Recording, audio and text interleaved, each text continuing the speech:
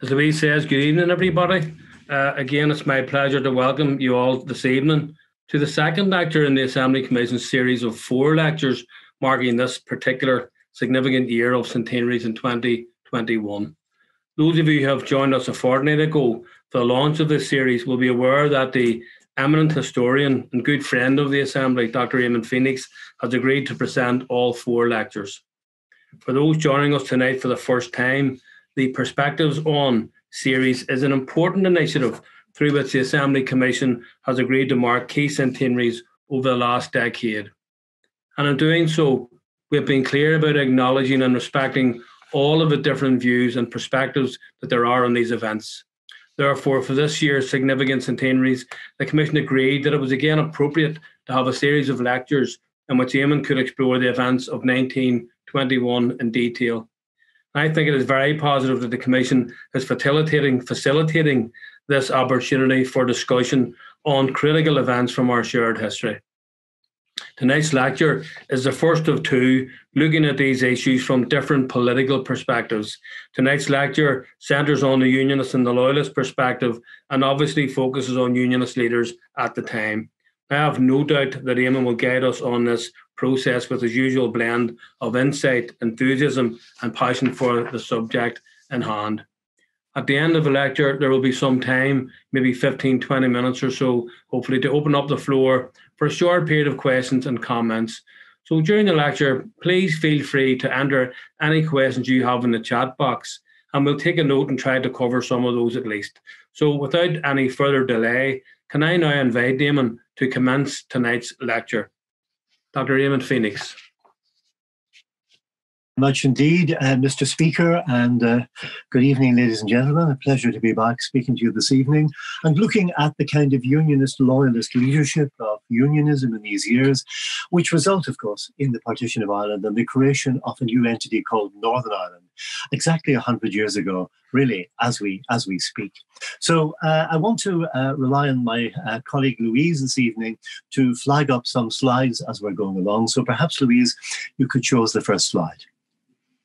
And of course, we're looking at Craig, Carson, unionism and the creation of Northern Ireland. And just moving on to the next slide, please, just to give us a sense of this period. And I mean, we have to go back really in terms of understanding the events of the 1918 to 22 period to the end of the 19th century. Remember, British politics were polarised between the new Liberal Party, now in power by 1886 and led by Mr. William Gladstone, the Liberal Prime Minister. And of course, on the other side, usually the government in these years, you had the Conservative Party. And of course, Ireland became the touchstone of British politics in this period, really, 1885 to 1925, you might as well say, until the border was finally confirmed. And much of the focus is on the grand old man, Gladstone himself, because it was his conversion as a former unionist, a former, very conservative man, his conversion to the idea of home rule for Ireland, self-government for Ireland within the United Kingdom that actually transformed the political scene. His first home rule bill, tabled in 1886, failed. His second, it was split his own party, it didn't get through the House of Commons. His second bill in 1893 was defeated by the House of Lords, which for another 25 years had an absolute veto on home rule. The House of Lords, the upper chamber could actually block home rule down to 1911. And it wasn't until the third home rule bill, introduced by Herbert Asquith in 1912, with the support of the Liberals and their nationalist, if you like, allies, that home rule became a real possibility, because by then the absolute veto of the Lords was gone. They could only delay a bill for 2 years, making home rule with an automatic majority in the House of Commons inevitable, really, by 1914. So really, if you think about Ulster politics before 1886, it's very different to the kind of politics we've had since then, right down to the present day. Because you had the Conservative Party relying largely on the landlords, the Downshires, the Brookes, the O'Neills, supported by elements of a fairly sort of low-level Orange order from the early to the kind of late 19th century. On the other side, you had the Ulster Liberal Party, which was an alliance of Presbyterians, Methodists in places like Fermanagh, and of course the Catholic population of Ulster, which had been a slight majority until 1851 and then began to decline. And by 1911, the entire nine-county province, historic Ulster, if you like, had a Protestant majority of about 57% in the nine counties, but obviously much more commanding as you went east of the River Bann and into the Belfast conurbation at this time. So when I say that Gladstone made Home Rule the touchstone of Irish politics, you have to remember that the failure of his first Home Rule Bill not only caused riots on the Shankill Road, but of course it also, if you like, consolidated an alliance between the British Conservative Party and Irish Unionists concentrated in the north. They become, by 1912-14, really the Ulster Unionists. And of course, for the Conservative Party, the threat of Home Rule for Ireland threatened the empire. This was the, if you like, the thin end of the wedge. And the Tories were the party of the Union and the empire. And this alliance between the two was, if you like, symbolised by Lord Randolph Churchill's famous visit to Belfast, speaking in the Ulster Hall in February 1886, with the serried ranks of the Unionist industrialists, the strong farmers, the industrial workers, and the Orange men in the audience. Winston Churchill's father proclaimed that Ulster will fight and Ulster will be right. And this really was underwriting a check of support for Ulster Unionism in the long struggle ahead. Moving on to the next slide, please. And of course, the founder of Irish Unionism, or really Ulster Unionism at this time, was this man, Colonel Edward Saunderson. He was a County Cavan landowner. In fact, if you take the concession road from Clones to Cavan today, you'll pass the ruins of Castle Saunderson and the once beautiful grounds of Saunderson's estate. His gates are in the north, they're in Fermanagh, and the big house and the little Church of Ireland chapel where he actually preached of a Sunday are actually just a few yards on the Republic side of the border. But he transformed himself from the 1870s as a Liberal MP for County Cavan, elected by both sections of the community, to an Orange man and an Ulster Unionist MP for North Armagh by 1886. And what transformed Saunderson's liberalism into, if you like, strong unionism was the threat of Home Rule. For Saunderson and for people of his social class, the landed gentry, north and south of this undivided island at that time. There were two islands, Saunderson said in a famous speech in the House of Commons. There was Loyal Ireland and Disloyal Ireland. And he would never have accepted partition, which would have placed his Cavan estates, of course, under a Home Rule flag had that come about. And he actually dies in 1906. And with his burial, attended by major public figures like Edward Carson, the two Craig brothers, both MPs, James Craig, future Prime Minister Lord Craigavon, and his brother Charles. They're actually not just burying the founding father of Ulster Unionism on his Cavan estate, on the southern kind of approaches to Ulster, but they're burying a kind of unionism, a unionism which was in the grip of the landed gentry, a gentry that was increasingly remote from social and economic changes on the land as tenant farmers demanded, if you like, tenant right, and then the ownership of their farms. This great revolution would be worked out on the Irish land question by 1903. And on the other hand, you had the growth of the shock city of the Industrial Revolution. The city of Belfast, the fastest growing city in the United Kingdom or Ireland, with all the social problems, insanitary housing, tuberculosis, where life was nasty, brutish and short, especially for women working in the unhealthy spinning rooms of the Belfast mills. Now, the landlords, symbolised by Colonel Saunderson, were remote from all that. And that was possibly going to alienate working class support and small farmer support for unionism. And the Craig brothers, James Craig and his brother Charles, they actually redefined unionism in 1905 when they launched the Ulster Unionist Council. And this is a kind of a coalition of all these interests, from the industrialists and the landlords to the professional classes to the Orange Order to the working men and the small farmers and the rest. And that is really the basis of Ulster Unionism, with Orangism reviving in Belfast and across Ulster after 1886, really providing the grassroots organisation or the social cement on which Craig and Carson will build their movement against the Asquith Home Rule Bill. The next one, please. And I think it's a shot of Castle Saunderson. Have a look at that castle, because in a castle not quite as grand, a big house in County Galway, Carson had his ancestral roots, as we shall see. The next one, please. And of course, the importance of Orangism, captured by the Belfast artist John Lavery, a Belfast Catholic of a working class background, who became the society artist, featured in this period at every kind of dining table in society, along with his beautiful wife, Lady Lavery. The next one, please. And just to remind us that not all Protestants were Unionists. This is Richard McGee, or McGay as they would call him in Lurgan, who was actually one of the co-founders of the greatest trade union in Great Britain, the National Union of Dock Labourers. There are plaques and monuments to Richard McGee in Glasgow and in Liverpool, but he's forgotten in his native place, if you like.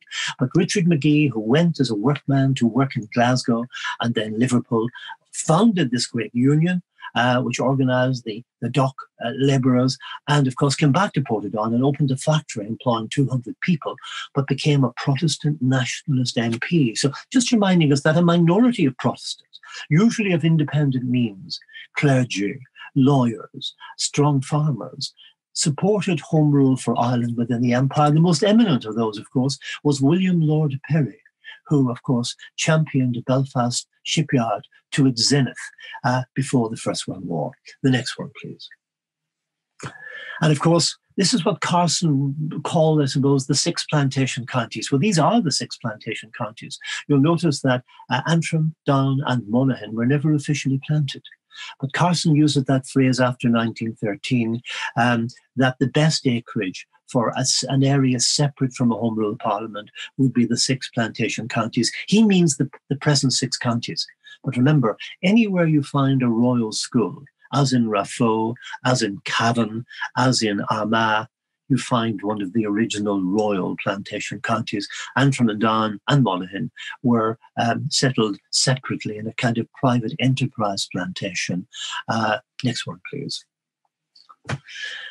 Of course, the driving force in nationalism after 1900 was this man. After the fall of Parnell in 1891, who was brought down by his affair with Catherine O'Shea, an upper-class English woman, the Home Rule Party was shattered. It was in fragments. And it was John Redmond, a colleague of Edward Carson in the Four Courts in the 1880s, a man of a similarly conservative cast of mind.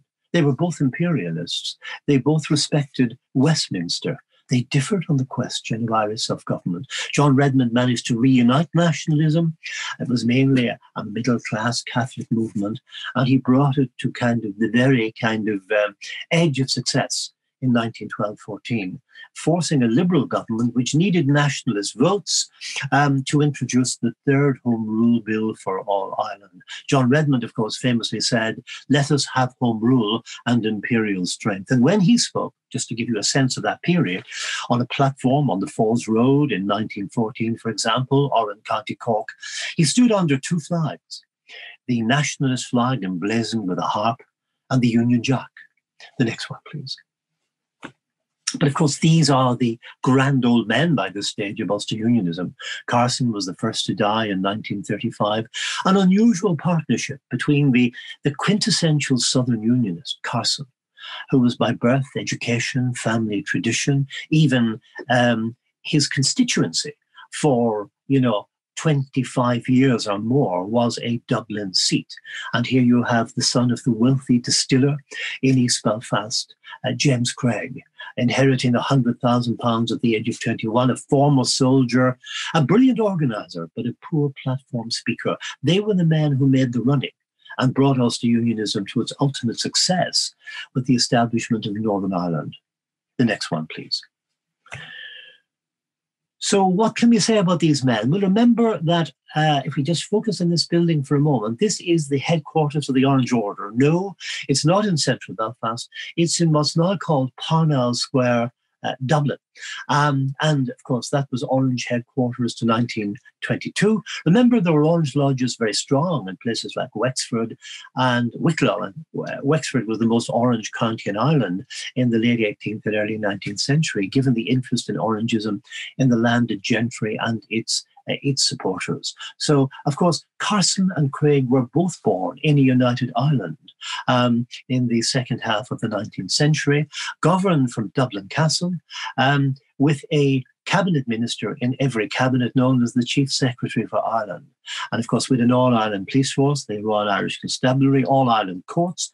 Nobody talked about Fermanagh and Tyrone before 1914. The legal unit was Fermanagh and Monaghan. That was the Assizes unit.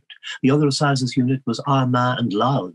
There were two councils met in the centre of Derry, Londonderry, in the Guildhall.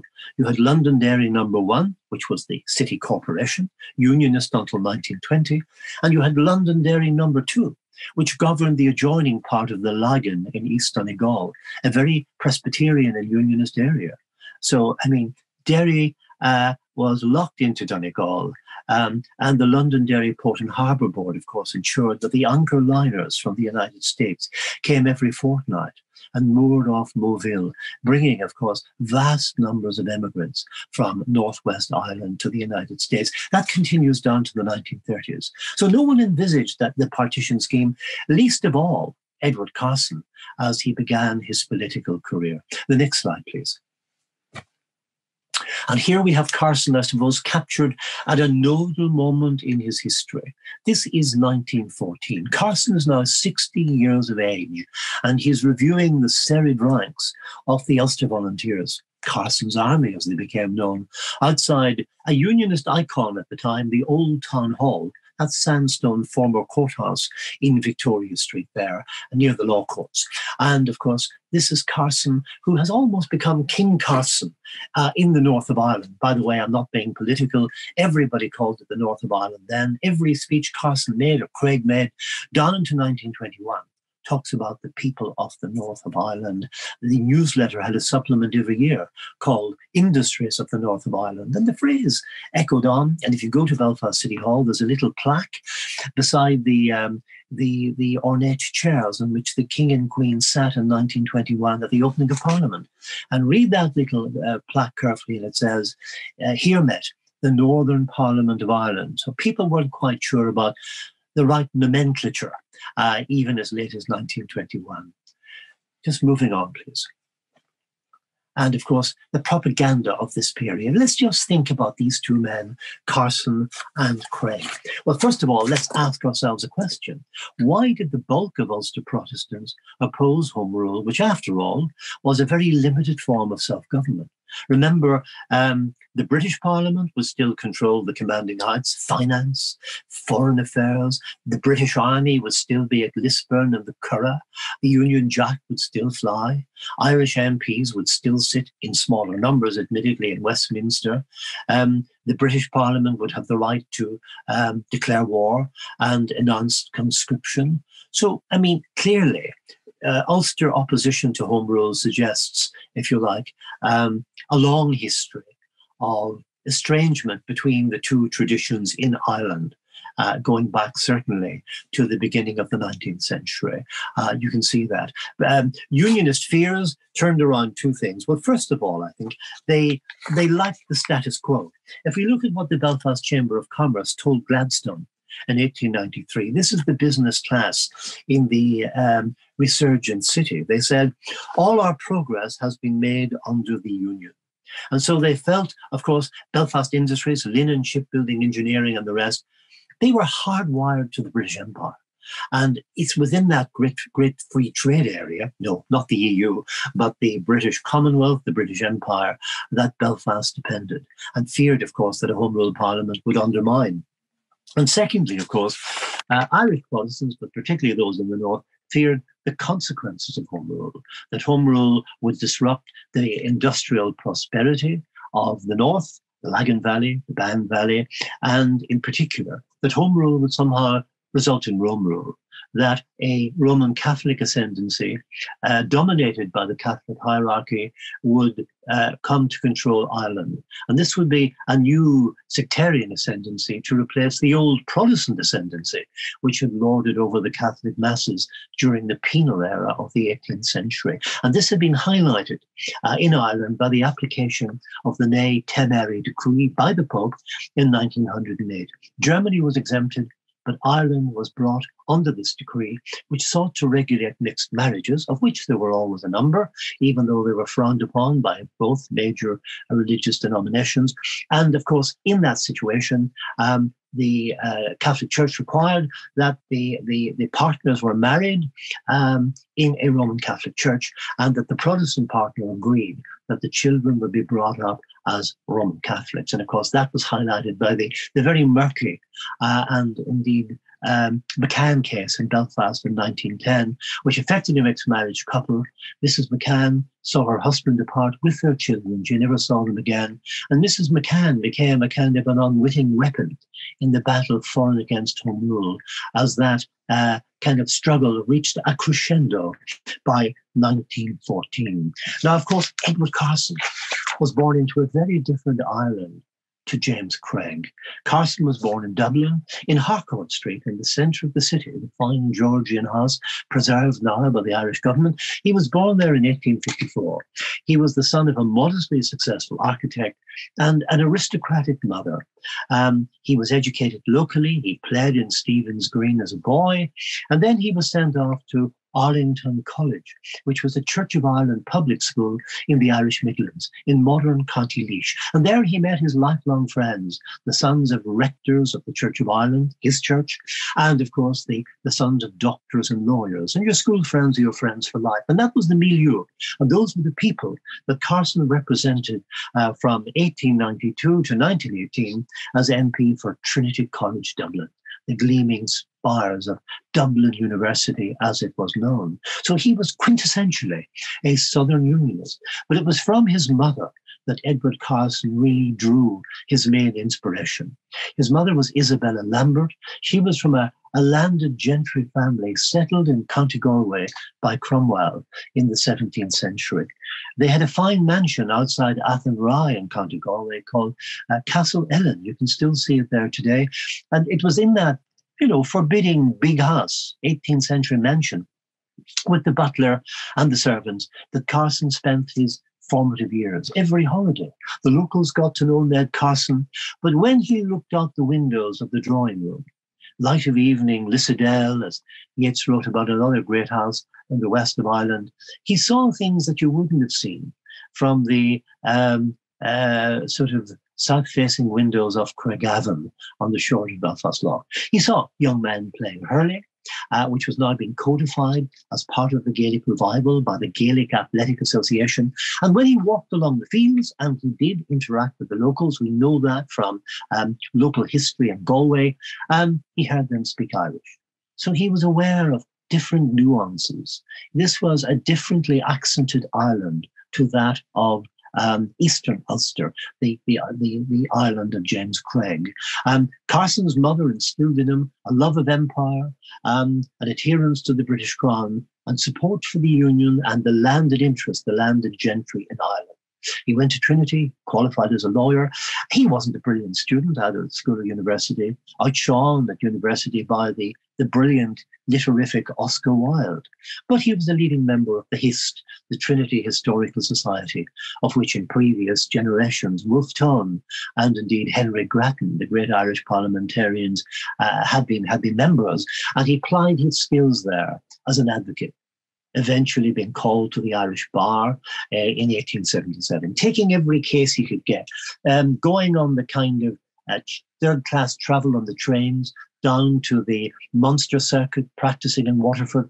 It was during that period that the 23-year-old Edward Carson succeeded in getting an old lady off the hook. Miss Anthony kept getting on trains without a ticket, not recommended even on the Belfast Botanic to Hollywood line, but she kept being arrested and turfed off the train, and eventually the railway company charged her. And the young barrister from Dublin, Edward Carson, defended Miss Anthony. And he used great forensic skill. He could play on a jury like a virtuoso. And soon the jury were weeping, the brutal sight of this little old lady being cast off a train by a brutish porter representing the railway company. And having, of course, had the old lady acquitted against all the evidence, he was chaired to his cheap digs around the corner, a cheap hotel. And that night a knock came upon his door. And a deputation had come from the local branch of the Irish Nationalist Party. And they said, Mr. Carson, sir, would you ever think of standing as our parliamentary representative under Mr. Parnell in the next election? Here was Carson's chance to become another Parnell, or to, be preferred to the bench when the Nationalists were next in league with the British Liberals. But his words on that occasion summed up his political, if you like, ideology, because he said to the deputation, thank you, but no thanks. The union is my guiding star. The union is my guiding star. In other words, the union between Great Britain and Ireland. Having said that, Carson was a liberal in politics. He was a member of the Liberal Party until he broke with Mr. Gladstone in 1886 over Home Rule, which meant he had liberal views, much more liberal than those of the Ulster representatives he led. For example, Carson supported the Catholic Church's demand for a sectarian Catholic university for Ireland. He said, well, if they want it, they should be given it. And he had liberal views on other issues. Also, of course, the forecourts of the Irish bar were a place where there were friendships which transcended politics. He had a great respect for older barristers. He got to know Tim Healy, the famous maverick nationalist MP, who became a very able member of the Irish Bar. He got to know the young Dennis Henry from Draperstown in South Derry, South Londonderry, a Catholic unionist, very unusual at that time, plying his skill, who would later become both a Unionist MP and First Lord Chief Justice of Northern Ireland. And of course, the island was divided into circuits. You had the North East Circuit, the North West Circuit, and of course, the KCs and the junior council would pass from town to town during the assizes like a great medieval court, dining together in the evening. And if you were making money at it, it was a great life. Carson was becoming very successful. And so much so that this was the period of the land war in the 1880s. Home Rule was on the back burner after Gladstone's first failure. And Carson was talent spotted by Arthur Balfour. He was the Chief Secretary for Ireland, but he was also, of course, to become British Prime Minister from 1900 to 1905. And he saw Carson as perfect material for a Crown prosecutor during the land war. Carson, of course, was fearless in prosecuting those charged with agrarian crime. And eventually, of course, Balfour persuaded Carson to stand for Parliament. He found a safe constituency among the several hundred graduates of Trinity College. I mean, unlike political parties at the moment, but perhaps not all of them, there were no hustings as such. It was just a wine and cheese party to get elected in Trinity.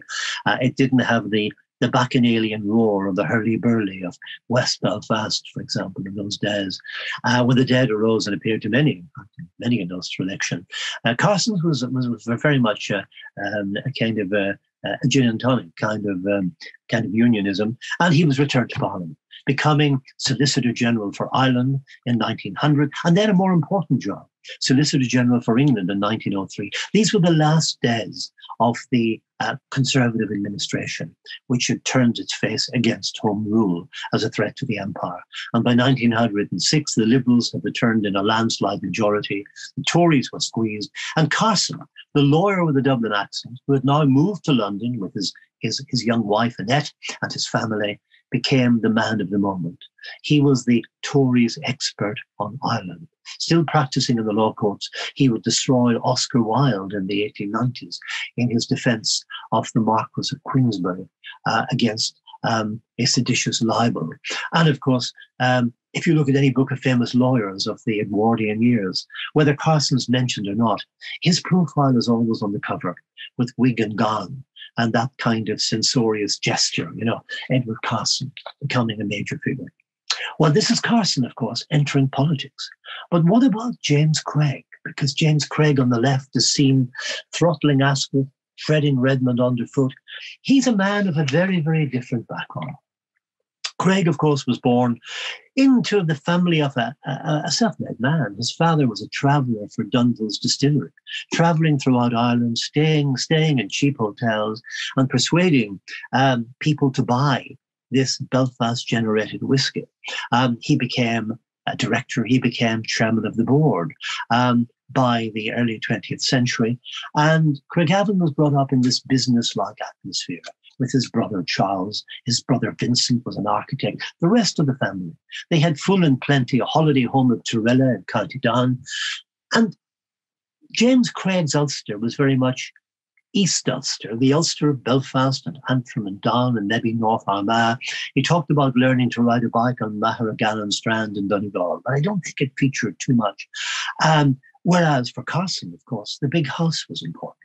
And the big houses dominated West and southwest Ulster and counties like Fermanagh, Cavan and Donegal at this time.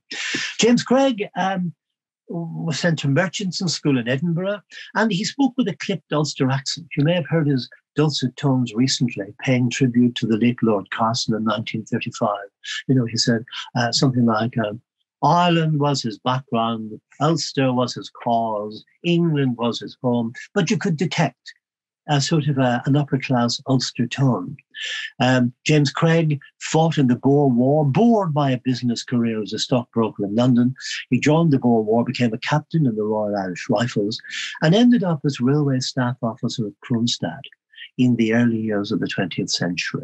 And it was there James Craig showed his meticulous flair for organisation. He wasn't a brilliant man. He wasn't university educated, but he was very, very astute. And he knew what he wanted. And he wanted to go into politics, following his elder brother, Charles, who was already a Westminster MP. He failed on his first outing in North Fermanagh. A Catholic Methodist combination in favour of land reform defeated him there. But he was elected for East Down, a safe Unionist seat, in 1905. A House of Commons sketch writer in Punch wrote, he talked about the brogue-tongued captain, clearly a reference to his accent, and his dreary drip of words. Craig wouldn't have been offended by that, because as the late Jonathan Bargan, historian of the province of Ulster, wrote, James Craig was signally uncharismatic. He wasn't a brilliant orator. He was a great organizer. He was a strategist. But of course, he saw his own weakness. He would use the brilliance of Carson, the kind of pulsating oratory of Carson, to fill the gap as a foil to his kind of mediocrity as a platform speaker. And it was James Craig, of course, who had approached Carson in 1910. The background was, of course, the growing alliance between the Liberals, now led by Herbert Asquith, and the Nationalists. The Liberals, by and large, weren't, if you like, fanatical home rulers, but they wanted to stay in power. And, of course, they had lost 2 general elections in 1910, and they needed nationalist votes. And the deal, which Carson called a corrupt bargain, but it really wasn't, because, you know, the 2 Westminster parties forging an alliance, was to, if you like, repay nationalist votes, John Redmond's support, with home rule for the whole island of Ireland, which was the Gladstonian shadow of the 1880s. Carson, of course, was angry by this because he saw his own people in the south and west, his mother's people in Galway, his father's people in Dublin, becoming an insignificant minority in a nationalist-dominated Ireland. It's often been said of Carson, he was a great Irishman without being a nationalist, because he really believed that the Union was best for Ireland in terms of economic, social, and imperial benefits. That was his belief. He was less inclined to play the religious card than his Ulster Unionist colleagues in his political career. Craig approached Carson. Now, Carson was an interesting man for other reasons. The man that Craig would have seen on platforms extolling the benefits of the Union in his, you know, sort of terse, lucid, compelling oratory, you know. He would mesmerize mass audiences in Ulster in the critical years 1912 to 1914. But behind the scenes, Carson was a man of moods. He was a hypochondriac. He'd suffered from neurosis from an early age. Doctors today might say he suffered from manic depression. After the great speech, he would descend into the trough of despond. He would write that final letter to Craig, I am doomed, you must continue.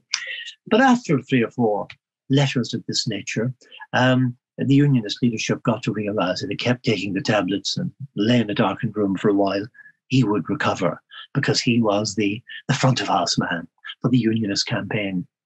But to show you how different Carson was to Craig, Carson's first cousin was Mary Butler. Now, Mary Butler had Gaelic ancestor named Myra de Butler, not a terribly Unionist name, Myra de Butler. But Mary Butler had joined the Gaelic League with many middle-class Protestants. Remember, it was co-founded by Douglas Hyde, a son of the Hydes of Castle Hyde in County Roscommon. The idea was to revive Irish as a spoken language. And the Gaelic League would, if you like, transform the atmosphere in pre-1916 Ireland, creating a new kind of nationalism based on language and ethnic difference, if you like. But not only did Mary Butler, Carson's cousin, join the Gaelic League, but she went on to join a new party called Sinn Féin. In fact, it was she who gave name to Arthur Griffith's tiny and ineffective party, Sinn Féin, founded in 1905. She said she was very fond of her cousin Ned, that she called Sir Edward Carson. There was only one thing she couldn't stand about him.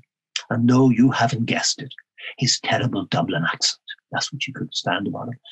So Carson, had baggage that the people who cheered him at Balmoral or Cullybackey were unaware of. He was a man from another place. But that was in many ways his appeal. He was the prophet from another country, it seemed. And of course, the lawyer with the Dublin accent, who was a key figure now in British society, sure-footed in the corridors of power, respected in the law courts, hardwiring Ulster Unionism to the British conservative establishment. Now, if we look at the perspectives of these two men, James Craig wanted to preserve the Union to save the Ulster he knew and loved, and that wasn't necessarily the historic province. Carson had a different strategy. He reluctantly accepted the leadership of Ulster Unionism. He called it the Irish Unionist Group, but it was effectively Northern Unionism in 1910 because he believed he could use Ulster as a weapon to block the way to Home Rule completely, to defeat Home Rule. He believed Redmond would never accept a truncated Ireland. That was very much his view. And he was convinced that the threat of partition would be enough to warn nationalists off, proceeding with this madcap scheme, as he saw it, of the green flag over Dublin Castle. And so Carson agrees to take it on. But it's in these years you have, of course, the ratcheting up of Ulster resistance, because Carson and Craig realised the battle had been lost at Westminster. There was an automatic nationalist majority, and they were backed, of course, by Andrew Bonar Law, the son of a Coleraine Presbyterian minister who thought ahead as an Ulster Unionist. And this renewed the alliance of 1885. And very quickly, of course, Craig arranged the Ulster Covenant, this great quasi-religious occasion. Can we see the next slide, please, Louise? Thank you. And we moved to the Ulster Hall, and there's Carson, the first to sign a covenant, which will be signed by over 400,000 men and women. The women signed an alternative declaration because they hadn't the right to vote, and Carson didn't support their right to vote since public opinion was divided, political opinion was divided. But this is Carson signing the covenant, one of a small minority of non-Ulster men to sign it. It put the case against Home Rule, and of course, it reserved the right to invoke the use of force against the third Home Rule Bill when it became law. And of course, this is quite serious because, of course, this is challenging the King and Parliament. Now, David Dutton, an historian of British conservatism, has written that in supporting Ulster resistance to the point of military resistance to Home Rule, the British conservatives are really straining the bonds of the British Constitution. And of course, no one really talks today about Bonar Law in that period. The Tories have kind of relegated to the background. They're more likely to talk about Disraeli and One Nation Toryism, or Winston Churchill and the bulldog spirit of World War II. A few people mention Bonar Law, who's passed into history as the unknown Prime Minister. But of course, it's on foot of the Covenant that a new citizens' army emerges in the Orange Hall, the estates of friendly landowners, the Ulster Volunteers, formed in January 1913. Can we see the next slide, please? And here we have an image of this is Bonar Law addressing a great meeting at Blenheim Palace, when he said he could envisage no stretch of resistance to which Ulster would not go, in which the Conservative Party would not be prepared to support them. Massive support then for the Unionist cause, whatever about today. The next one, please. And of course, the Covenant itself, the personalised copy signed by, I think in this case, Edward, that's J.M. Andrews. Next one, please. And here's the long gun running, because, of course, it was Carson who very reluctantly, because in Carson you had the lawyer at odds with the rebel, he authorised the long gun running of 1914, which brought 35,000 German rifles to Northern Irish soil, distributed throughout the 9 counties of Ulster. 2,000 rifles went to County Monaghan. the Earl of Leitrim was involved in distributing to the Protestant minority in County Leitrim, apart from the 9 counties of Ulster.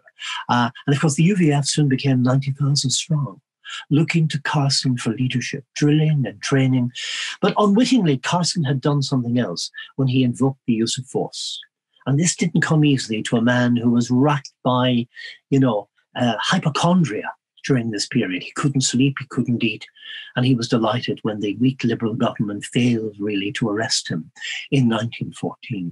But Carson had unwittingly reignited the Fenian flame of Irish nationalism. Within 9 months, Owen MacNeill from the Glens of Antrim, a cultural nationalist, had praised Carson's army in an article called The North Began. And, if you like, pressured by the Irish Republican Brotherhood, MacNeill founded an Irish nationalist force called the Irish Volunteers. By 1914, you had 2 rival armies in places like Dungannon, Newry, West Belfast. These armies were in competition. What if a shot was fired? If a collision occurred, civil war might break out, because at this time, Home Rule was eluding all compromise. Carson was now talking about some form of exclusion. The British Liberals were talking about county option, which Carson rejected because it was only a temporary solution. The counties which elected out of Home Rule, counties like Armagh and Antrim, for example, would, of course, revert to Home Rule after 6 years. Carson called it a stay of execution. Tensions were rising in Ireland. And, of course, the storm clouds of the Great War were gathering, especially after the assassination in Sarajevo in June 1914. It's in the last days of peace that the King, George V, that key figure, calls a peace conference at Buckingham Palace. Carson, Redmond, Lloyd George, and of course Bonar Law attend. And they pore over maps of the province of Ulster based on the 1911 census and its religious question. Carson said later that on the question of demographics, the Ulster Unionist leaders went into the question almost parish by parish and townland by townland. Carson was now in a position he'd never expected to be. He was having to facilitate a partition scheme he had only ever seen as a tactic. He was mindful of slowly abandoning his own people in the south and west, whom he represented in Parliament in his Dublin seat. On one occasion, he turned on an Irish Unionist, a Southern Unionist deputation to Westminster. And as they said, you can't abandon us, you must keep Ireland united under the Crown. Partition would be worse than Home Rule. He said, am I to abandon Ulster because you have lost? So by the logic of his argument, Carson is being propelled to seek the best deal he can for his Unionist clients. But he does it reluctantly. Very reluctantly does he abandon Galway and Dublin and Cork. And he'll be haunted by it for a very long time. And then the Great War breaks out, and Carson and Redmond shake hands, and they exhort their rival armies to support Britain's war effort. For Carson, the 36th Ulster Division of the UVF are fighting for Crown and Empire and Ulster. For Redmond, the Nationalists and the Connaught Rangers and the rest are fighting for the freedom of small nations and Irish Home Rule. And of course, there's a truce during the war, as the Irish question, if you like, is, kicked into touch. Home Rule becomes law. It's passed on to the statute book, but it's suspended for the war. And everybody knows it will be accompanied by some kind of exclusion, some kind of partition. The next one, please. During the war, of course, a coalition is formed. Carson becomes, of course, first of all, he becomes Attorney General. He becomes First Lord of the Admiralty, a member of the War Cabinet. He's not a good administrator. And Craig is still the kind of backroom boy. Carson summed it up very well. He said that I rely on James Craig so much. He knows these people so well. Because Carson was almost a foreigner in Antrim, Down, Armagh, Fermanagh, staying in the big houses, Castle Cool, Mount Stewart, becoming friendly with Lady Londonderry, to whom he expressed his family problems. By 1913, at the height of the Home Rule crisis, Carson's wife was dying. Annette Cowan, the daughter of a police inspector, whose marriage to Edward was frowned upon by the Carson family. She, of course, pined for Dublin and semi-detached land. She didn't like these great dinners at Londonderry House with lords and ladies. His sons and children basically give him a lot of trouble. My children are a rum lot, he told Lady Londonderry. Eventually, he would only accept a life peerage because he feared that his family might discredit his name posthumously. They had been kicked out of school, they were drinking, there were problems. But then, as a public man, he couldn't be there. At the bar of the House of Commons, and at the bar, it was difficult to be all the places a father needed to be. His young wife died. He met a younger woman in her 30s at a spa in Germany. And of course, Ruby became his second wife. Tensions in the family between her and the older daughters. But she would deliver him of a son, Edward, shortly after their marriage. And of course, she lived into the 60s and gave us such an insight into Carson in this period. The next one, please. But of course, no one expected the bolt from the blue, the Easter Rising in 1916, which transforms everything. A shift from nationalism, the undermining of Home Rule. Carson and Redmond forged an agreement in 1916. They had been misled by Lord George. Carson was offered 6 counties excluded from Home Rule under London, no Stormont. Redmond was told that exclusion would be a temporary thing. They were defeated by the Southern Unionists, led by Lord Lansdowne, who actually stepped Tory nerves jangling and said this was a surrender to the force of the Rising and the Rising's leaders, and the scheme fell through. Carson was weakened. In the last years of the war, there's drift between Carson and the Ulster-Unionists. He, for example, encouraged the Unionists in 1917 to enter the Irish Convention. The reason being, American opinion had to be conciliated. America had been brought into the war, and America must be persuaded that Britain was addressing the Irish question on lines akin to self-determination, a phrase invented by President Wilson, the American president at this time.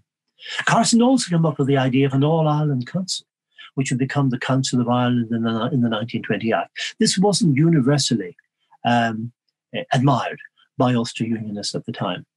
Carson's becoming elderly. He's becoming frailer. He's becoming more hesitant. His depression is increasing, something that will haunt him to his dying day. The next one, please. Craig's coming more into his own. And of course, republicanism has found a new hero leader in Éamon de Valera, elected for East Clare, the senior surviving commandant of the Easter Rising, who actually escaped the firing squad as the British policy changed. And Sinn Féin is beginning to, if you like, overwhelm the Home Rule Party, whose mandate is now exhausted under John Redmond, John Dillon, and the Northern Nationalist leader, Joe Devlin. The next one, please. And of course, this is the nodal election, the seminal election of 1918, which sees the Sinn Féin landslide in the south and west. Most seats are uncontested. Sinn Féin, in the area which approximates to the Irish Free State of 1922, gets 65% of the vote. The Home Rule Party collapses, protected in the north by an electoral pact brokered by Cardinal Logue with Sinn Féin. Only Joe Devlin, defeating De Valera in Belfast Falls, holds on to his seat, and he leads a little nexus of home rulers opposing partition and the British government's military policy in the new parliament. But notice how Ulster Unionism is consolidating. The most significant thing about that election in Unionist terms is that Carson migrates from Dublin to Belfast Dunkerque. In the words of the provost of TCD, he has sought a slum constituency in Belfast. And the provost was a Donegal man, so I should have used the Daniel O'Donnell accent. A slum constituency in Belfast. So there it is. And Carson moved to Dunkirk. he hires Mount Vernon, a big house in North Belfast, for 3 weeks during the campaign. But as his biographer, Alvin Jackson, writes, in Belfast, Carson found a tomb eventually, but he never found a home. And he found the hurly-burly of that election, in which engineers and shipyard workers were demanding the 44-hour week and asking him if he supported it, when the nationalists were saying that Carson had never made a democratic vote in his life, or Joe Devlin was using Carson's conservative record to embarrass him in the public space. And of course, Carson made an attack on Major William Davey, the nationalist candidate, a Protestant Home Ruler, whom he accused of being a fellow traveller with Sinn Féin. Davey was a barrister who was honoured in the war and badly wounded. He sued Carson in the Dublin courts and received an apology and minor damages in 1919. But Carson was now receding into the background. Still titular leader, it was the almost 50-something James Craig who was coming into his own. The next one, please. And it's in the next few years that, of course, things move rapidly. Sinn Féin abstains from Parliament, redeclares the Republic and establishes a Republican Dáil in Dublin, seeing the whole of Ireland as the territory of the Republic. The IRA campaign takes off. The War of Independence begins. Tensions begin to rise in the north as the demobbed soldiers return home into a post-war employment slump. And, of course, IRA attacks in Ulster begin to intensify, even in Antrim and Down in this period. The next one, please. And these years, of course, see mounting sectarian violence, particularly in Belfast, where 500 people die and something like 8,000 to 9,000 Catholics are driven from their work in 1920, where, in fact, a new police force is formed at James Craig's request, the Ulster Special Constabulary, the UVF transformed. I think this cartoon tells us a lot. Lloyd George, the rising Liberal Home Ruler of 1912, is now Prime Minister of a coalition government dominated by the Conservatives. The manifesto of Lloyd George and Bonar Law, who's co-prime minister, really ensures the self-determination of the 6 counties. The Tory Liberal manifesto states they must not be coerced under a Dublin Parliament against their will. So we have this name-checking of the 6 counties. However, a committee is set up as the map of Europe is being redrawn by Lloyd George and his allies. The Long Committee, chaired by a former Irish Unionist called Walter Long, an Anglo-Irish Unionist, it proposes partition, 2 Irish parliaments, limited powers, and of course, the big a Council of Ireland linking them. With Craig ensures it has limited powers over railways and fisheries and the like. But the Long Committee, composed of Liberals and Conservatives who differed in their view of Ireland, proposed a 9-county Northern Ireland. This, of course, will ensure a very narrow Unionist majority of 57% to 43%, with overwhelmingly Catholic majorities west of the River Bann, not just in Fermanagh and Tyrone and the Maiden City, but in Cavan, Monaghan and Donegal. This is a sore point for Unionists, those 80,000 loyalists who had supported the Covenant in the 3 outlying counties. Here's a chance to include them in the state. Craig intervenes dramatically on the 13th of November, 1919, and he makes it clear he prefers 6 counties to the 9-county province because Protestant representation would be strengthened. Now, Carson has mixed views on the Government of Ireland Act, which is shortly to go through the Commons, embracing these changes. He can't accept a Belfast Parliament. Again and again in the debates, he's at loggerheads with his fellow Ulster Unionists in that he keeps questioning the need for a parliament and questions whether home rule, or rather direct rule from London, would not be the best form of bringing the north of Ireland into the imperial fold. The Long Committee still recommends 9 counties, but Craig's pressure has worked. It's overturned in the full cabinet. The Government of Ireland Act goes through its stages. It's during that debate we have Craig, Carson and the 23 Ulster Unionists in the House of Commons. 3 of the Unionists are junior ministers. They include James Craig and Sir Dennis Henry, who's the Attorney General for Ireland, the Catholic Unionist lawyer. Craig uses his influence as Parliamentary Secretary at Pensions and then at the Admiralty to shape the bill. And he manages, if you like, to heavily influence the only Home Rule Act ever to become law. Carson, of course, is aware of the minority-majority situation in the South. He was a member of that eternal minority. But it's interesting how in the House of Commons, demands by Joe Devlin and the handful of nationalists for PR, for a weighted nationalist representation in the second chamber, both parliaments, North and South, would have a Senate. They're voted down by Carson and Craig and their supporters, whereas Carson demands that the Southern Senate, for the Southern Unionist minority of 10, 12%, will be half its representatives will be from the Protestant minority. And of course, for the next 15 years, the Senate of the Irish Free State is chaired by a former Unionist MP and includes the gentry, Jameson, the whiskey distillers, church leaders, and the rest. Carson has ensured, if you like, a measure of protection for his own people. But he doesn't see the need for the one-third minority who are resisting partition. For Joe Devlin, the 1920 Act is the worst form of partition and, of course, permanent partition, and the nationalists oppose it. The bill goes forward. We'll see the next slide. And, of course, we move rapidly. Craig realizes the need to get this up and running, and this is his business sense that he learned at his father's boardroom table. He insists on two things: a special constabulary, 32,000 strong. He realized that the border will be resisted in South Fermanagh, South Armagh, the Bogside, Newry and South Down, because the people there didn't want a border. And they're mainly nationalists. And this can only be achieved by, if you like, a major paramilitary presence in those areas. Churchill supports the formation of the USC because it'll free up police and troops for battle against the IRA in the South. Lloyd George, though, compares the Ulster Specials as to the fascisti, those kind of groups of Mussolini supporters, partisans in Italy. So there are mixed feelings on it. It's a big success for Craig. It mops up the demobbed soldiers, the unemployed shipwrights of Belfast in 1920, 1922. And of course, without the Specials, Northern Ireland could not have been created, no doubt about that. But they're regarded by the nationalist population, of course, with a hatred resembling that with which the Black and Tans were regarded in the South, because they're an exclusively Protestant force. The other thing Craig insists on is an Undersecretary for Ireland. The next slide, please. And this, I think, he's a man called Sir Ernest Clark, and he draws up all the plans for a separate cabinet, separate courts, and indeed elections in May 1921. Carson is now on the brink of retiring. In fact, in February, he stands down, declining, though it's only a symbolic offer, the premiership of Northern Ireland. He's not going to preside over the ruins of his own policy, and Carson retires to become a law lord. James Craig becomes Prime Minister designate. In that election of May 1921, under the Government of Ireland Act, he calls for a total Unionist turnout to prevent, as he puts it, the submergement of the six counties in a Dublin Parliament. He said men are either for the Republic or for the Empire. He does meet Éamon de Valera in Dublin, though, for 4 hours on the 5th of May, a tantalising meeting.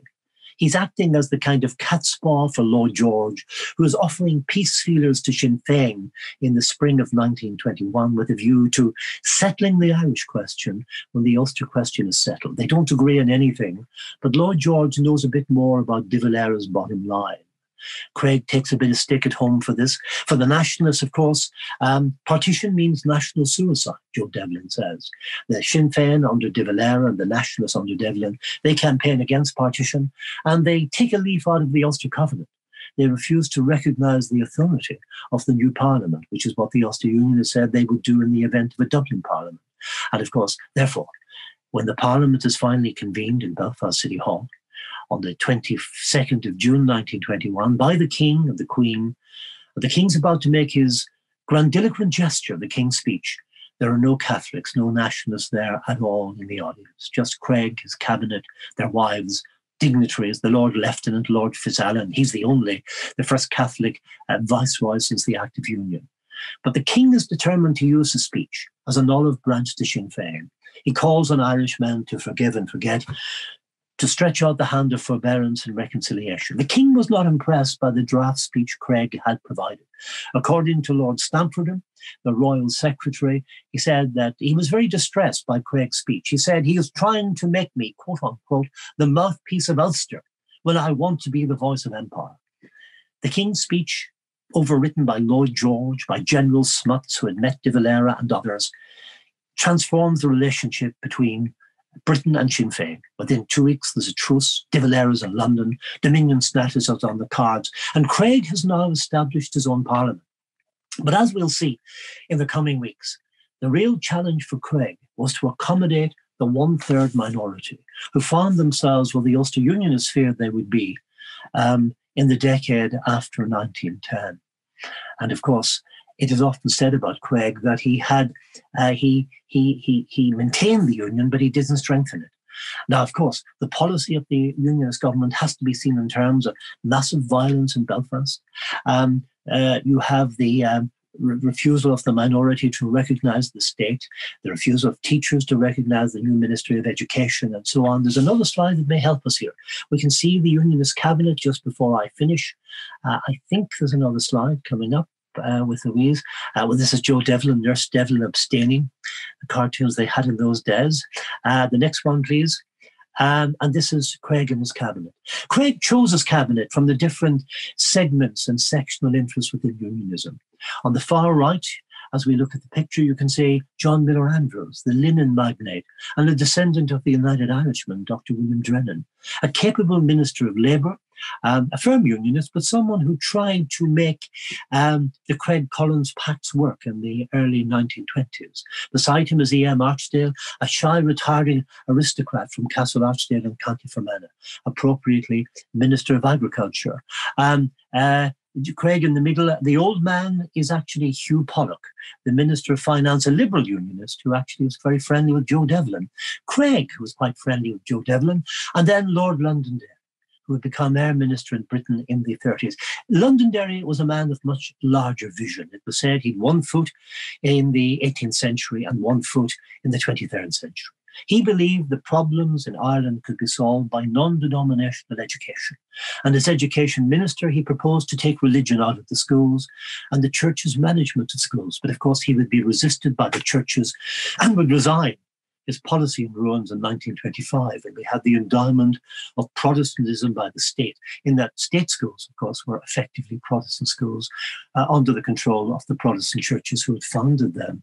But the British government would have preferred if Londonderry had been in charge of home affairs, policing, the electoral system. Instead, that fell to the man on the far left, the narrow-minded Sir Richard Dawson Bates, who was very much an apparatchik of the UVF, or the Ulster Unionist Council. In the words of a visiting British civil servant, he was a weak man and a political hack. He regarded all nationalists as enemies and all nationalists as suspect. He refused to use the telephones in Stormont in 1932 because he heard a Catholic telephonist had been appointed. And so, while Craig had a desire to do the right thing, he was not beyond encouraging the shipyard workers in 1920 in his famous speech when he said, after the expulsion of Catholic workers, "Do I agree with you boys did? Yes." Now, he's saying this as a minister of the Admiralty. And certainly, it doesn't smack of a prime minister for all the people. The problems were enormous. The challenges were enormous. The nationalists did not want the state. And in the months ahead, the treaty would try to overcome partition, creating a threat to its existence. And of course, Michael Collins and De Valera would in their own way support the Northern Nationalists in their campaign of non-recognition. So another year or more of violence would continue, despite the King's plea for conciliation. Carson would look back in anger. In a speech on the Irish Treaty of 1921, he would say, "What a fool I was. I was only a puppet, and so was Ulster, and so was Ireland, in the game that was to bring the Conservative Party into power." Words quoted by Ian Blackford, the Scottish nationalist, in the Brexit debate a couple of years ago. Nonetheless, Carson retiring to the Isle of Thanet, looking back in anger at and a sense of failure as having failed to save his own people in the south. Yet, in many ways, we have to see the statue which Carson unveiled to his own memory at Stormont as not so much a monument to his political success, but a tombstone to his political failure to save the whole of Ireland under the Union Jack. It's really Craig's statue in the stairwell that represents the real founding father of Northern Ireland. And he was to die in 1940. But it couldn't be said that he had actually strengthened the Union. Thank you very much. Okay, Éamon, thank you very, very much, Éamon, for that. Once again, an excellent lecture, apart from the personation of Daniel O'Donnell. Thankfully, you have a steady, good job, a good steady day job. Thank you very much. Don't give up the day job. Don't give up. Éamon, thanks for being an excellent lecture. A lot of information, a lot of insights, and very, very well presented as always. We'll have a couple of questions already lodged with us, and one of them was in regard to the whole question of home rule equals Rome rule, which would have been a catch cry at the time and probably for a long time afterwards, actually. But the question would be, obviously might the feelings or concerns of unionism have been impacted differently had the role of the Catholic Church not perhaps been as strong as it was at that period? Absolutely. I think one of the problems of Irish politics as we went into the 20th century on the island was that both major political tendencies, nationalist and unionist, had been heavily influenced by their alignment with religion in both cases. Daniel O'Connell was loyal to the crown, espoused Queen Victoria, wasn't a bigot personally, but he built his movement in the 1820s and 30s, his movement for Catholic emancipation, which many Protestants supported. Including Henry Montgomery, the famous non-subscribing Presbyterian minister. He based that largely on the Catholic masses with the support of the Catholic Church. And Parnell inherited that kind of party in Home Rule, where priests were prominent in local nationalist associations. And Joe Devlin would promote the Ancient Order of Hibernians, which was a secret Catholic political sectarian society, which rivaled the Orange Order. But then we look on the other side. Henry Cook, of course, in 1834 warned the Protestants of Ireland that they must hang together or they would hang separately later. They must oppose liberalism, nationalism, and popery. And so unionism, as it emerges in the 1880s, is very much aligned with the Protestant churches and with the Orange Order. It made someone like Sir Dennis Henry, a Catholic unionist, sit very uneasily within that group, although he was elected as a unionist MP in his native South, Derry/Londonderry, in 1916. And of course, on the other hand, the tone of nationalism made it difficult for Protestant home rulers like Armour of Ballymoney or Lord Pirrie. But of course, just as the home rule question is bursting on the stage, and these allegations are being made, nationalists saying, no, home rule will not be Rome rule, will be treated fairly. But they haven't ensured that safeguards are in the act. It's only after a massive campaign by unionists, very late in the day, at the Irish Convention, that the nationalists offer the unionists 40% of the seats in an Irish parliament. Now, they do that. That's one of the recommendations of the nationalist report in the Irish Convention. Unionists turn it down. They want the union. They don't want any part of home rule. But the Ne Temere Decree, which was, if you like, applied to Ireland and dramatised by the McCann case of 1910. Just think about it. The McCanns living on the Falls Road. He's a carpenter from Ballymena. His wife, Agnes Jane Barclay, is from Ballymena. They have 3 small children. Allegedly, a priest visited the house and told Mrs. McCann, who had been married to her husband in a Presbyterian church, she was living in sin, must remarry and sign a paper saying she's going to bring her children up as Catholics. This is highlighted at the time. McCann leaves his wife, but he takes his children with him. And they have one last sad meeting at the Black Man statue in which she pleads, if you don't want me, please give me back my babies. She never sees them again. She doesn't get a decree nisi to 1940. And of course, we know now that Alexander McCann took his son to America, and his daughter was actually reared near Lisburn with a Catholic family, and her family have ended up in Australia. Both sides have contacted me and said, we're the McCanns. I believe there was a bit of trouble about 100 years ago. I didn't like to tell them the whole story. So you have that scenario there. So the Ne Temere Decree bursting on the stage between 1912 and 14.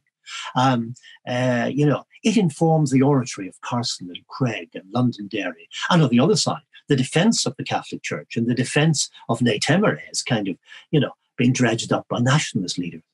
And it's a bad omen as far as unionism is concerned for a united self-governing Ireland.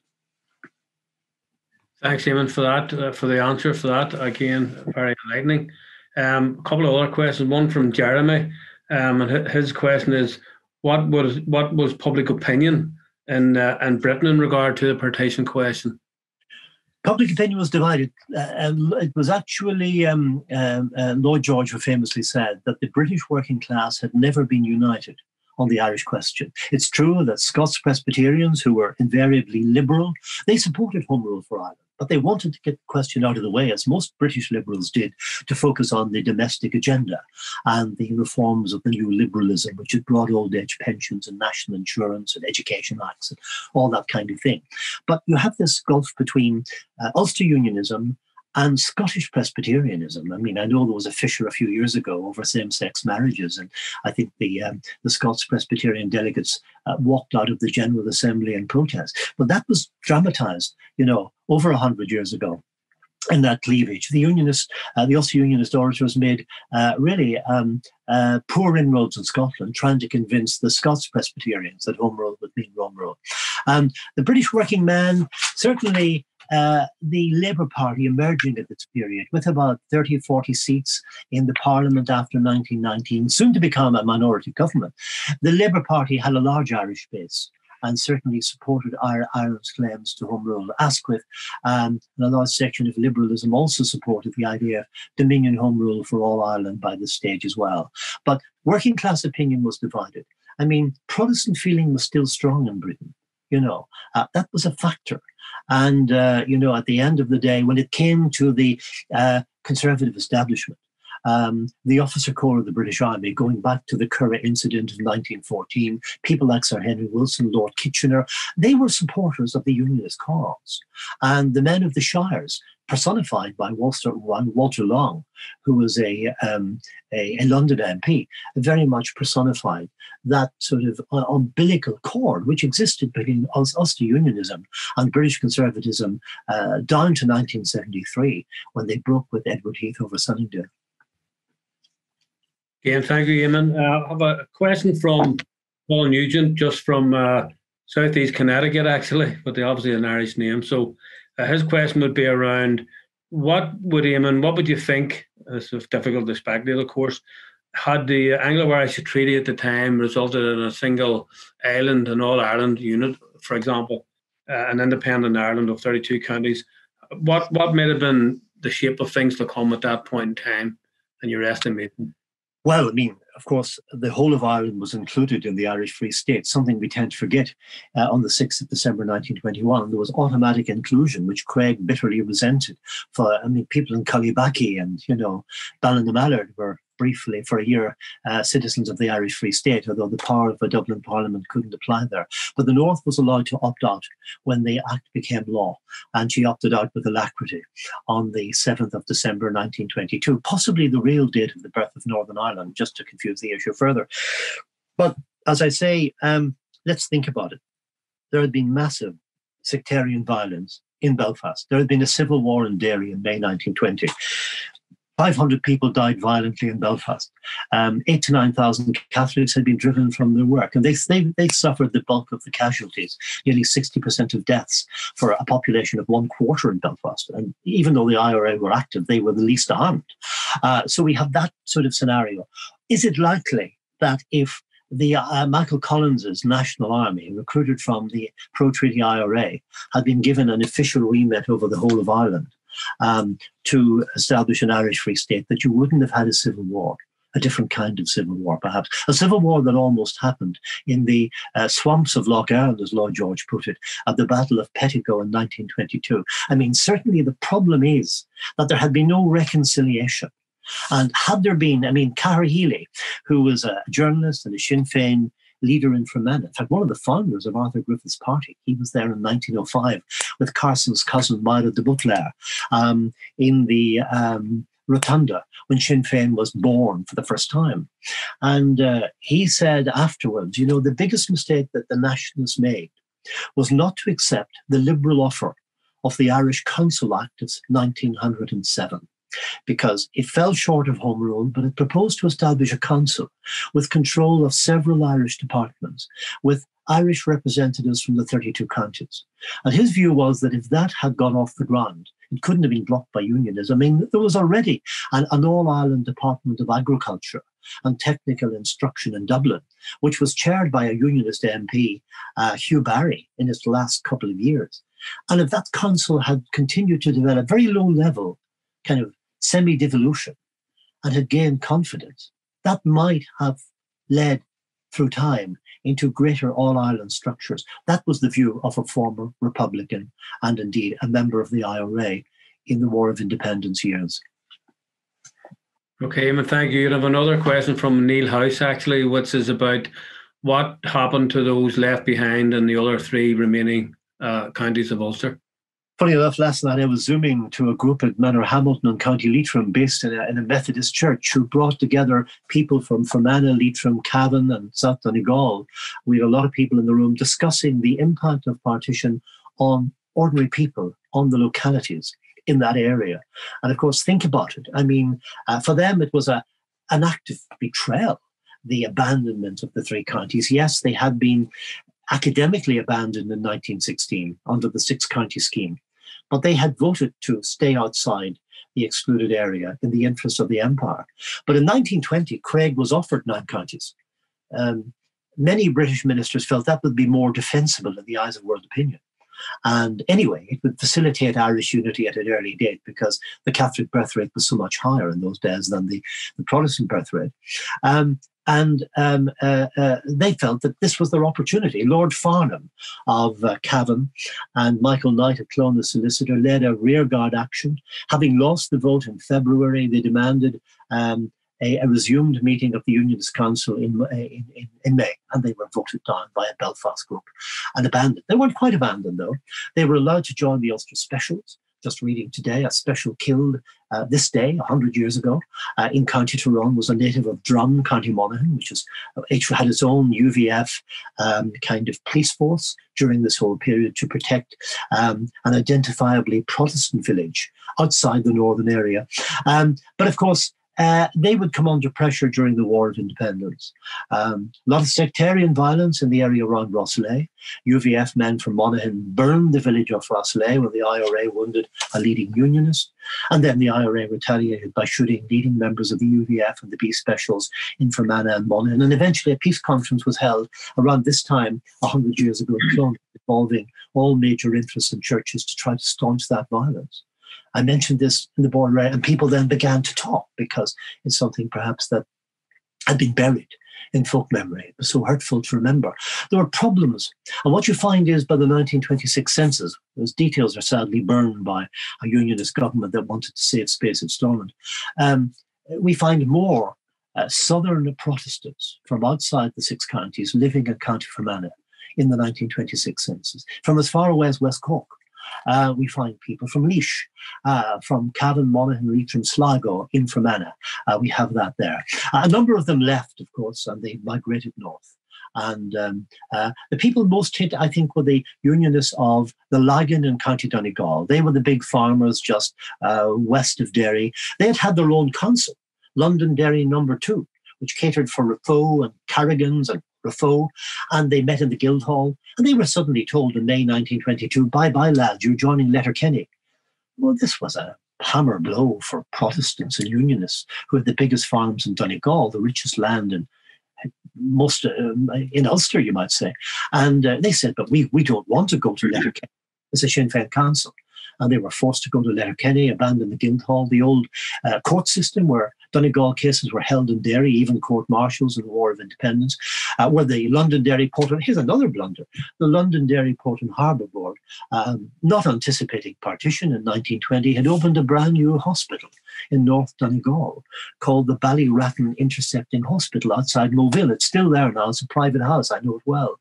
And the idea was that as the anchor liners came in from New York, because of communicable diseases, the COVID-19 of the day, they would drop off people who had black tongues and the like, and they would be brought to Ballyratton for 40 days quarantine, which is what they did in those days. But almost as soon as the hospital was built, with its doctor and medical staff appointed, suddenly the North found itself severed from Donegal by partition. And for the next 15 years, the Londonderry Port and Harbour Board every August took a charabanc, that's what you travelled on in those days in style, to Moville.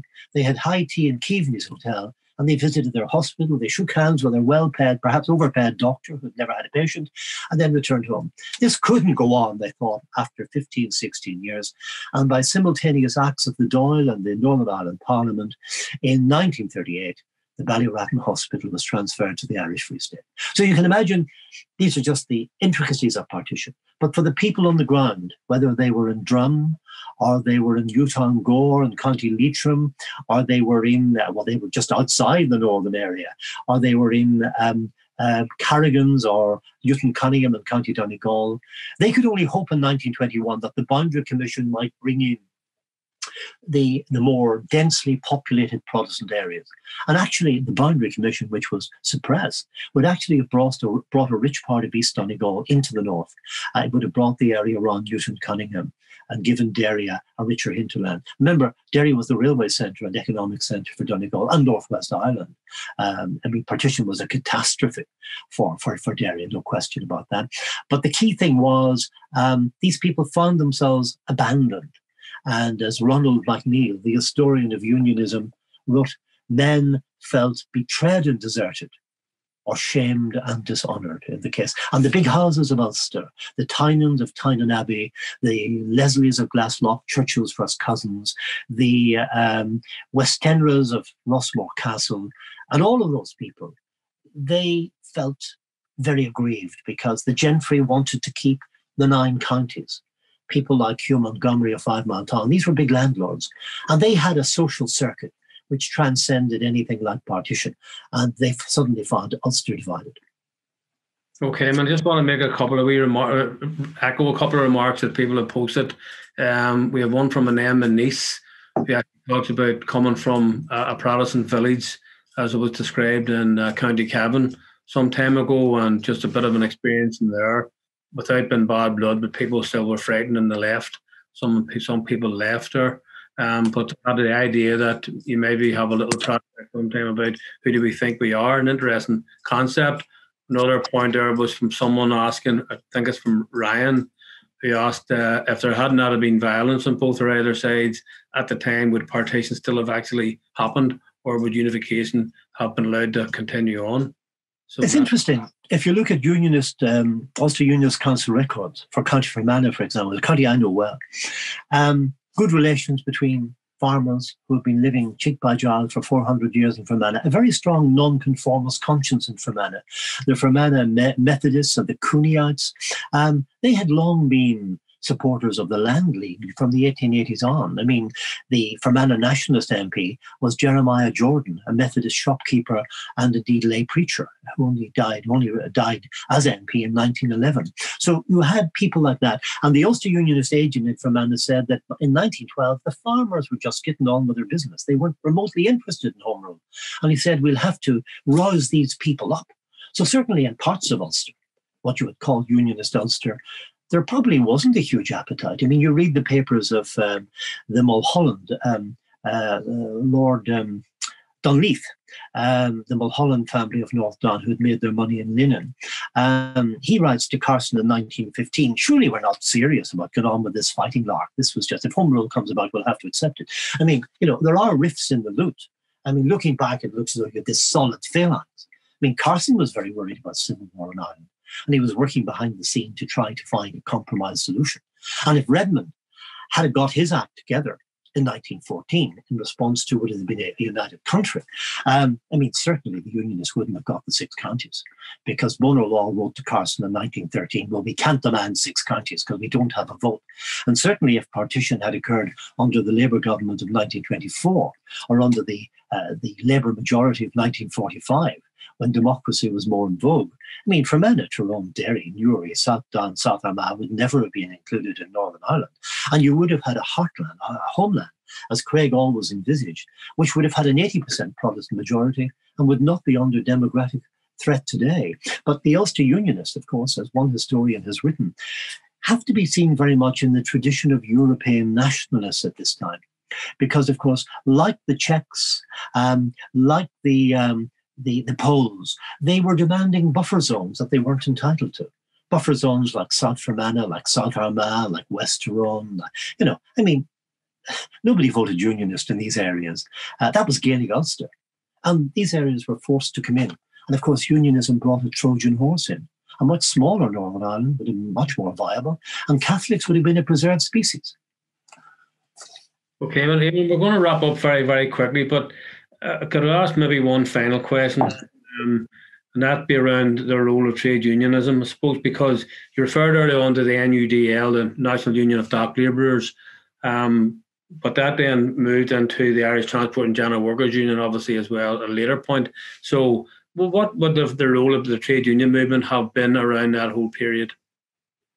One of the problems, I think, Mr. Speaker, is that the trade unions, of course, tended to reflect two different kinds of workers. You had the kind of, if you like, aristocracy of labour, the kind of skilled workers in the shipyards and engineering, where Belfast compared to Liverpool or Glasgow. You had this upper class of industrial workers, the people who in East Belfast, for example, lived in the 2.5-storey houses, as compared to the little kind of parlour houses where the labourers lived. And they were much better paid and so on. And they're the people who campaign for a 44-hour week. And they're very much in sync with industrial unrest in Glasgow. They're influenced by the Russian Revolution and so on. And then you have the more general unions that people like Larkin and Connolly were trying to create in the early 20th century for the unskilled mill workers and so on. You have that there. The problem was that in the north of Ireland, sectarianism tended to trump non-sectarian trade unionism throughout modern industrial history. You could see it in the 1886, Catholics were expelled from the shipyard during the Home Rule crisis. 1912, there's a brief expulsion. And of course, what tends to happen is organised groups of workers, loyalist workers, tend to have the whip hand in a crisis. And they're the people who drive Catholics out of their work in the summer of 1920, creating, in the words of one Catholic businessman who met Churchill, a ghetto in the Catholic mind, because they're never reinstated. And that is a wrong that's never righted as we move into the slump years of the 1920s and the depressed years of the 1930s. And I mean, people remembered when I was growing up, people talked about the expelled workers, many of whom were ex-soldiers and most of whom were constitutional nationalist supporters of Joe Devlin. They were called Sinn Féiners, but they weren't. And that affects the Lagan, the Ban, the Mill in Guildford, all of that. That's a huge thing there. Now, the trade unions don't react to that to any great extent. And when it's raised at trade union meetings in Britain, nothing is really done about it. And the RIC in 1920 talk about, 50,000 Catholics living in absolutely grinding poverty because of the expulsions. Eventually, they get some sort of sustenance from the state, thanks to Joe Devlin, but that's an issue there. So trade unionism is weak. And yet, in Glasgow, for example, you have read Clydeside during this period, where actually there's a lurch to the west, to the left. And you've often heard, down the years, Ulster Unionists from a working class background saying that if they were in England, they would vote Labour. And one of the strange things is that unionist parties, when they exercise influence in Britain, in British politics from the 1880s to the present day, they always support the Tory party. Yet, if you ask the ordinary unionist working man, I would vote Labour in England, it's one of these dissonant things. And it suggests that, sectarian divisions have not been addressed. There was an attempt to address them in the 1780s and 90s in Belfast's golden age, when Presbyterians built the first Roman Catholic chapel, and the priest said, it's a mark of regard, which shall never be forgotten. But that evanesces as we go into the very divided, sectarianized 19th century. And by the 20th century, unionists really believe, and there is evidence to support their view, that home rule may be Rome rule, and nationalists really fear the domination of a unionist government in Belfast with control of policing and the electoral system. And of course, this is the problem, in that documents like the Ulster Covenant influenced nationalists. The Ulster Unionists said that if a parliament was set up in Dublin to, administer them, they would refuse to recognise its authority. Well, that's exactly what Joe Devlin and De Valera said in 1921. It's the same policy. Okay, Éamon, thanks very, very much. And I think, folks, that unfortunately draws our event this evening to a close.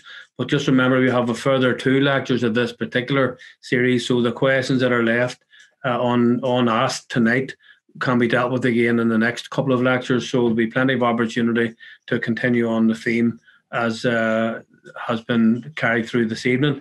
I want to thank Éamon, obviously, very much for your excellent presentation tonight again. I'd like to thank the MLAs who are in attendance tonight, and of course thank everybody there from the public from as far away as Connecticut, never mind Swan and Bar or Derry or wherever you come from. So again, I want to thank everybody who has participated, because your participation which makes this series a success, apart from the wonderful lectures delivered by Dr. Éamon Phoenix. So on that note, can I thank Éamon, and thank everybody else for attending, and thank the Assembly staff for putting this Zoom meeting together tonight. Okay, so thanks, Alex, and thanks, Louise, and thank you very much, ladies and gentlemen. Bye-bye. Okay, thank you, night. Good night. Bye-bye.